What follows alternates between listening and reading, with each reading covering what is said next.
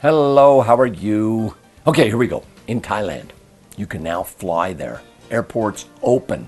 Mass demonstrations exited, cleaned up after themselves tidily, left nothing behind, no trace.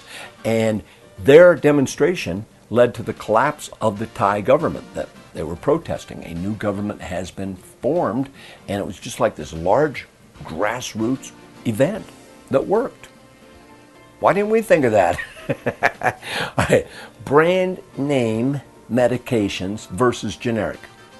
Well, a recent study, Harvard Medical School, combining actually 30 studies that took place since 1984, comparing the name brand drug to a generic drug in terms of heart and or cardiovascular needs. They found generic held its own. The name brand drugs were no better in treating the conditions than the generic drugs, which is good news for you. It's like 5 cents for the generic, $5 for the name brand. I guess the I was here first mentality in drugs just doesn't work in terms of quality.